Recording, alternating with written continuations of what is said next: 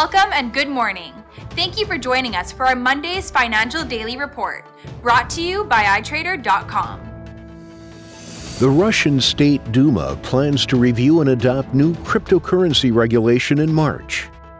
The British pound continues to nudge higher on expectations that a no-deal Brexit will be taken off the negotiating table.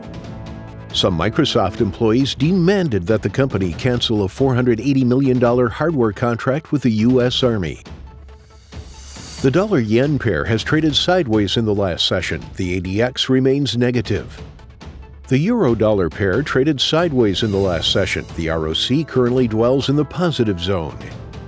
The price of gold has performed a minor correction, gaining 0.3% in the last session. The Williams oscillator enters the positive area.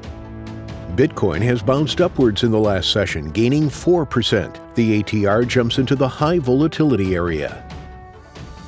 The U.S. Chicago Fed National Activity Index will be released at 13:30 GMT. The Japanese Leading Economic Index at 500 GMT. The UK BBA mortgage approvals at 9:30 GMT. The U.S. Dallas Fed Manufacturing Business Index at 15:30 GMT, the Japanese Coincident Index at 500 GMT, and the U.S. 3-month bill auction at 16:30 GMT. Thank you for joining us for Monday's Market Outlook. On behalf of all of us here at iTrader, we wish you a productive trading day.